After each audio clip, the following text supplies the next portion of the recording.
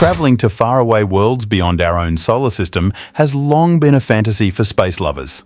A salient recurrent question always accompanies this tall dream. Can humanis ever really become a spacefaring civilization? Modern sci-fi films and other media have been the main expression of this fantasy, with billion-dollar franchises like Star Wars and Star Trek being the more notable examples. However, what is the reality of interstellar travel? Just how possible is it with the technology we currently have at our disposal? What does the future hold? These are just a few of the questions this video will address. Let's get started. Let's start by explaining exactly what we mean by interstellar travel.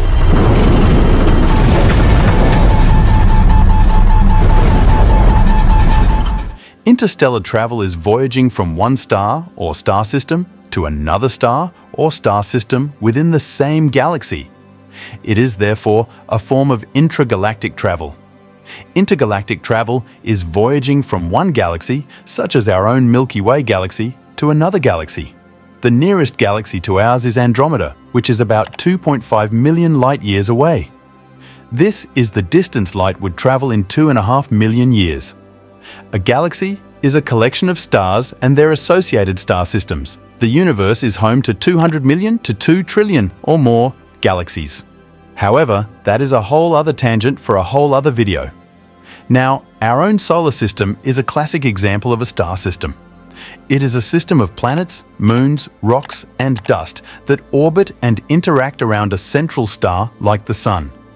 As you already know, the Earth and its neighboring planets are in heliocentric orbits around the Sun, and each completed orbit represents a year of time. The nearest star system to our solar system is Proxima Centauri, which is just under 4.5 light-years away. It is difficult to say who the first person to imagine venturing to faraway stars was, but the first person to come up with technical designs for interstellar vehicles was Russian rocket scientist Konstantin Tsiolkovsky. Tsiolkovsky came up with his designs for a galaxy-exploring rocket way back in 1911, roughly a decade after he penned a journal article called Exploration of Cosmic Space by Means of Reaction Devices. This article is respected for laying out major principles that still govern modern spaceflight. How possible is interstellar travel? First, we need to understand where current technology stands. The fastest spacecraft ever made is NASA's Parker Solar Probe, PSP, launched in 2018 to observe the Sun's outer corona. With the aid of solar gravity, the PSP is believed to be capable of reaching speeds of 690,000 km per hour, 430,000 km/h, or 191 km, 118 miles per second. Although this is wickedly fast by standards here on Earth, the PSP's top speed would not even scratch the surface when it comes to the requirements for efficient interstellar travel. Let's take a theoretical trip to Proxima Centauri, for example. Making the 4.3 light-year trip to the closest star to our Sun would take over 6,700 years at the PSP's maximum speed. Factor in the lack of the Sun's gravitational pull, and we're looking at nearly 7,200 years. Remember, this is just a journey to our closest neighboring star system. The Milky Way galaxy spans about 100,000 light-years across. In a straight shot across our home galaxy, the PSP would take 169,490,279 years to travel from edge to edge. For context, dinosaurs like the Triceratops and Velociraptor lived closer to the present day than they did to 169 million years ago. The average distance between stars in the Milky Way is about 5 years, with greater proximity near the galactic center and greater spacing as we move away from the center. Without gravitational aid, the PSP's 137 km 110 miles per second can cover 5 light-years in 8,474 years. Again, let's not forget that this is an unmanned space probe. Human beings haven't even come close to creating a crewed spacecraft that can reach those speeds yet. Even if we did, such voyages with human beings aboard would be ethical lightning rods, to say the least. For starters, the launch crew would have to be willing to accept that they would die long before the quarter mark of the journey. Secondly, initial voyagers would need to be willing to commit their kids, grandkids, and further descendants to a mission with unknown outcomes. The ethical questions about conceiving and raising children for the sole purpose of crewing an interstellar spaceship are too profound for this video.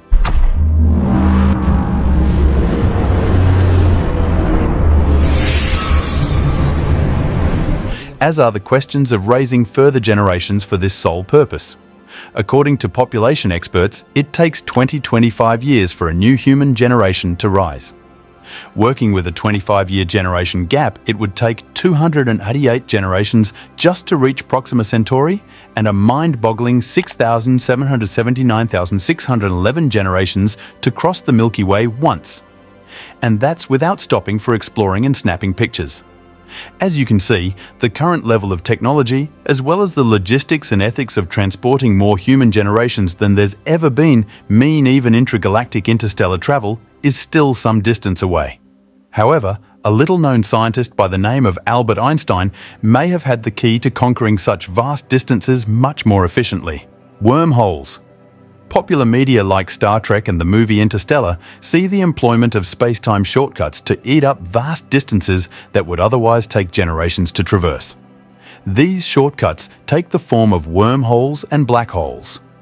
Einstein's relativity theory argued that while no object can travel faster than light in a vacuum, objects with extraordinary mass and gravity can exert influence on space-time. In the film Interstellar, the protagonist and his crew go through a wormhole that leads to a faraway star system as they look for a new habitable planet.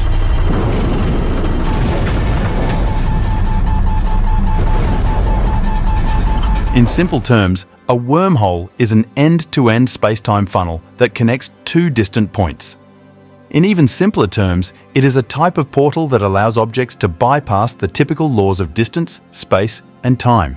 No one knows for sure how wormholes are formed, but the main contemporary theory is that wormholes are created when two black holes are joined together. Ultimately, the possibility of interstellar travel is still a pipe dream.